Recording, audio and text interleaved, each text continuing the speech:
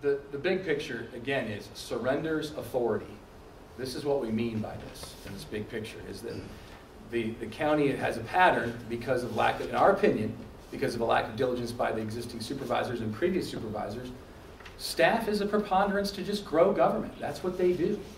But you just said it's a $2.16 million building. What do we need $28 million? Yeah, so in 07, it was pitched as, it's going to save taxpayers 4.6 over 20 years. It's going to be a $2+ million building, 6,000 square feet facility, 55 dispatchers were on the books for the respective entities merging under this service agreement, 600 to 700 new radios, and it was going to be only 53 cents per $1,000 valuation in new property taxes. That's how it was sold. That's not what happened.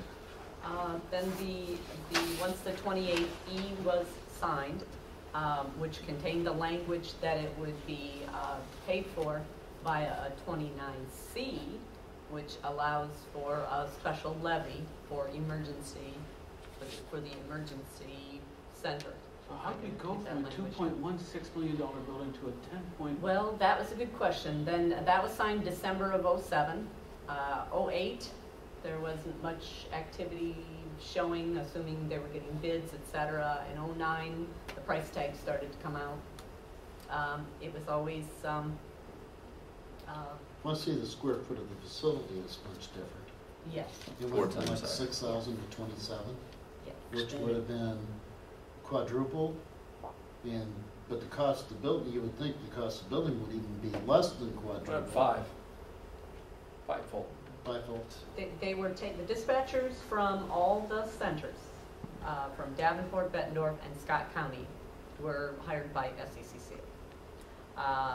What's the purpose of these 13 new radios? What's the purpose for them? They're distributed throughout the community to police, fire.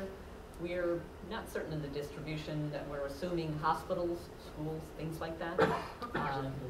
To just join this. Is it a rule under city law? Wow. But I mean, I guess just because. I mean, cell phones aren't adequate enough for us in the private sector. Because public employees are so overpaid. I mean, who are under what authority are these 70 staffers? Are they county people? What benefit are they in IPERS or? They're going to be new. They're assuming the employees from the existing cities. Dispatching services. Yeah. Davenport, Bettendorf, Scott County, they'll become new employees under this. They have a new director, they have a new building, a new payroll. The county is in charge financially of all the accounting and so this administration. is a form of consolidation. Yes. That's how it was sold. And consolidation is good. In order to cut costs, it needed to be. When was the 28E established? 2007. Was that in 07? Yeah, they signed, it was middle of the year 2007, and I believe it was the end of the year. It was within like 4 months of it being passed at the state level that the county board moved to Act on it. Yeah, to act on it. It's classic feature creep is what it is. Was it Does it have any value at prior all? to that in an earlier proposition bill at the legislation? Does it have any value at all? That's a tough question because A, it's not functional. I've only spoken to one EMT person who actually showed me one of the radios. Fine. He has lots of issues with the Last equipment. Well, is there a guarantee on the equipment to perform? Well, that's an interesting question. The original radio study, or the original consolidation study, said the equipment would last 3 to 5 years for refresh, whereas later quotes from the SECC director indicated that more like a 5 to 7 year equipment. We hired a director for this. Yes. This is a $150,000 job. Oh yeah. Somewhere in that neighborhood, yeah. Plus pennies, Yes. plus retirement. All unfunded. Well, better than I'm getting. I'm going to guarantee you that. Well, it's funded now that it's being taxed. The interesting part is that when you purchase equipment with a service contract, you can bond that service contract when it's bought at the same time as the equipment.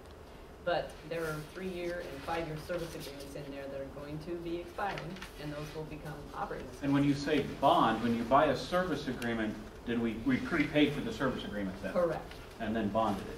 That may or may not be a good business decision, but it's a business decision. Yeah, find a dead horse. Yeah.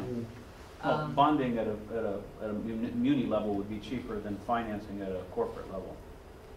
Maybe. Yeah, but they're bonded for 19 year, over a 19-year period, but the life Contract's of these, only 3. Yeah. 3 and 5. And so it's going to come up again. Now now what do you do? I And don't then know. those become, I'm assuming, operating costs instead of a, And in there's addition to the debt.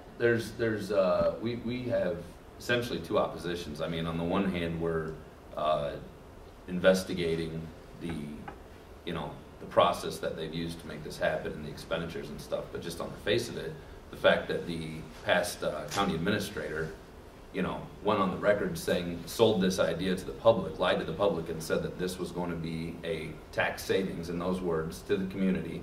And here we are a few years Didn't later. show up on my tax bill. 20% tax increase and the previous administrator, as the project was sold to him, he may have truthfully believed that. I mean, the original study, even an outside third party came in, did the study, and said that the building should only be 6,000 square feet. So the increase to, for instance, 27,000 square foot is something that's happened at as they continue to transfer power. Are there any explanations to why they needed a 27,000 square foot building? So it's just details. Federal fusion centers. They turned it into, to withstand a level 5 tornado. Going from 6,000 to 27,000 feet doesn't do that. I mean, going from... No, it's And it's construction that does construction that. as well. They'll have dispatch centers inside of a concrete room, or they'll have the consoles in the room. Really? I mean, I thought you just went from an 8-foot concrete block wall to reinforced. You're creating a fortress. Yeah, but his point is well taken. I mean, you don't increase square footage to attain that. No, You yeah, just make it more stable. I mean, I look at cost studies constantly, and that just doesn't make a damn bit of sense. Yeah, right. Well, and there's irony too in the fact that part of the purpose of joining we should see the if it will just stand a wider truck. maybe as they joined the Drive one agencies in together, and set it though, off. they sold the concept that they would all be in the same room, and medic and fire and police would be able to talk to each other, Great big face to circle face. jerk. Yeah. So it's supposed to be intimate, and so now you've got As I said, a circle jerk, yeah. Take it this way. The other nuance is, and correct me if I'm wrong, Diane, the 28E agreement cites the respective studies that teed all this up as governing documents Yes. for requisites on how they should move forward, and they've already taken variances on those, right? Yes, Okay. because it states Let's that go on. This there- is getting more frustrating than I thought. So the way we look at I it was is, happier when I wasn't paying attention. Yeah. Well, we all were. the horse has left the barn on this, is the problem. We, the people, weren't aware of this. We could have been down there, and these are meeting notes from the minutes from the meeting. Sunderbrook, one of the sitting supervisors, moved, and Liskey seconded it, to open a public hearing for the 7.5 general obligation bond for the equipment, which is only a part of that 28 million. And they opened up the hearing. Nobody was present, and no written petitions were submitted. It just plowed ahead. Okay, so what happened to the equipment that was resident in that North Police Office, Davenport Police It Office? was obsolete, and it was. I think. And it was obsolete before. Well, that's what they claim. I mean, there's an So interesting. the city's savings here are, we're not spending money that we would have had to spend. The city's just handed off some of this cost to this county entity. Okay. But we've got sources that have told us, again, remember 1,400 radios, $5,500 a piece, and we've had people within the emergency communication system tell us that those radios aren't even being used. Really? Specifically by Davenport Fire, because they will not work. It's a completely different type of radio than what they've used in the past, which they weren't having issues with. Okay, what's So next? we have a quote from the Scott County Board of Supervisors budget document, fiscal year 10-11. The project in total is $26 million with an ongoing budget of $8 million. That means annually. SEC will be the second largest component of the county budget. So Now, okay, we still bonded for 28 million, and I saw 26 million. That's our $2 million slush debt fund? service, the interest. Okay. So, in our view, as Iowans For Accountability, nothing about this, the history and execution of this project, indicates that the size, cost, and scope is going to do anything but balloon and grow. Again, big picture, avoiding scrutiny, surrendering authority, growing government, we need to change that. So let's take a look at some historical data, because this gives you even a bigger picture. We're just, instead of us just picking on an isolated incident of one project that's ballooned, the nuances with the cities are that they were supposedly going to have a savings on that side. So if your taxes went up over here, they wouldn't go up over here. And they didn't. And they did. They said, oh great, in Bettendorf, I talked to Decker Plain, he said, we decided that we were going to take that windfall and use it to get more debt right now.